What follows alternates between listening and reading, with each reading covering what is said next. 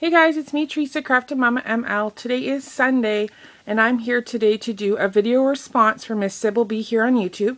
Sybil is holding a giveaway here on YouTube, and it's about chasing your paper. Show your stash, show her how much you have, how you organize it, different sizes, etc. I was excited to join in on this giveaway challenge.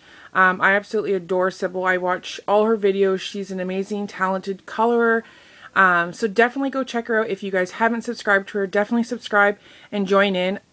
This is such a great way when people do giveaways or challenges like this to show other crafters how they, store or organize or what their way of putting it on a stand or whatever. It gives you guys really great ideas, and maybe sometimes you can steal that idea and use it to suit your own, and it's a great way for us to steal ideas, and all of us crafters love to do that.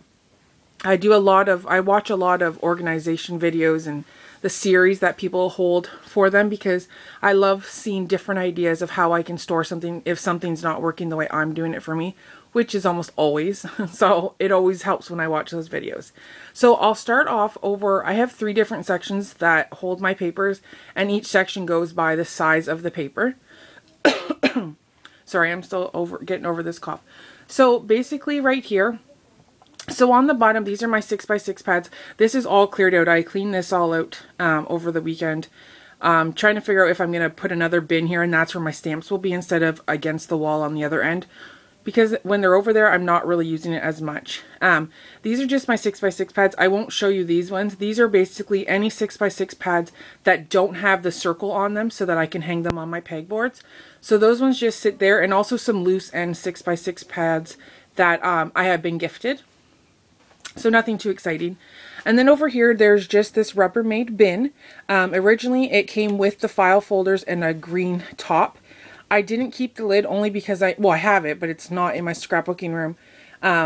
I'll use it if for some reason I switch this idea out.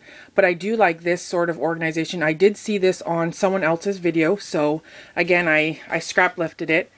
So this basically, it just holds my 8.5 by 11 papers. These are all organized by either manufacturer or designer. The first few here are the Michaels packs that I had received, and then I also had purchased myself. Excuse me, sorry. And then in the middle file folders, there's some manila folders plus like 3 file folders back here. These are all filled with 8x8 paper pads. This is what I originally was buying when I first started scrapbooking. I don't so much buy them anymore. So a lot of these have sat here for a while. I'm keeping them because I do like them, but it's a great source to go to if my kids need pattern paper. I can kind of just pull out of this area. And then in the back, these are all, it's filled with 8.5 by 11, and these are all monogram tags. I ended up keeping them. They're all color coordinated, so all the brights, and then the dark pastels, and then your darks. I use these a lot for treat bags for the kids, or when I make them for other little kids in my family. I usually will tag that, and that will be how they know whose is whose, because they're all done by initials. So I'm going to take you slowly over here. So sorry if it's making you dizzy. So here underneath, I gotta put my trim. I gotta put the trim back on there. They didn't do that. I just noticed that. I have it though. I finally hung my pegboards. Now this is what's going to hold my 6x6 pads that have the holes in them. So it's nothing too special to look at. It just holds them, and they're on 2 pegboards, so I'll do another set of 9 on the other one. And there's probably like 3 in each one, so that will hold where all my 6x6 pads. And even though they're stacked like 3 on each one, I can move them very quickly, so I don't have a hard time looking for them. So that's not an issue. And then let's just cover you up so it's not make you dizzy. Here is where I store all my 12 by 12 paper pads. If you guys have watched my previous videos, you guys know that I got this for my birthday from one of my friends, and this holds a lot of my paper, which is awesome. I do, in that microwave stand that I showed you where I cleaned off the top, in the bottom of that, I also have way more 12 by 12s, but it's not organized, it's not clean. It's still something I am trying to go through and see what my kids can take and what I still like, and then I will organize them better. probably in another tub that can stand up that I can just search through. Now these are all organized. They're all organized by manufacturer. The first, I think it goes up to here, the first half are all my paper pads, and then the top one are all my kits. And then the bottom ones are all loose papers I have purchased separately or I have received. And they're all organized by manufacturer. So like your My Mind's Eye, your Elle Studio, your American Crafts, your Glitz paper, and so forth all the way down. A lot of these hold about 50 papers in each one. So it took me a long time to go through each one. If there is a collection where, let's say, the cut and paste where I bought 10 of the same sheets, what I would do is they are at the back. They are gathered by paper clips. So they're still all together, but they're kind of like bunched in one. So then I know those each collections go with each other. So that is my paper collection. I don't have too much. I've seen a few videos on Facebook and people have like a gazillion. And I'm just like, holy. But what I like to do is I try my best to finish off a pack and then I'll tell myself, okay, I can go buy a new one.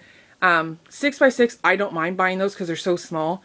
And I know I'll use them a lot on my layouts because there's like, it's just a 6x6 paper pad.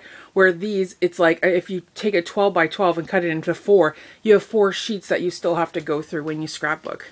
I'm not too much of a card maker. I try my best to do a few here and there. Hopefully I can get better at it, but with my layering, I use my 6x6s a lot, so that's why there doesn't look like there's as much anymore because I've used so many. So I'll cover back over. And the last spot I have is, it's actually inside my drawer. And this is basically where I sit. So I felt like I had to have this kind of near me. Inside this drawer, it carries my Copic little papers that I colored my Spectrum Noirs on. I have my white cardstock that I used for my 8x8.5 or my 8.5x11. Underneath, I have my Spectrum Noir papers underneath that are just 8.5x11, and then I have it with my coloring. And then on this side is my YouTube books where there's a bunch of I don't know what these would be called, like little notebooks.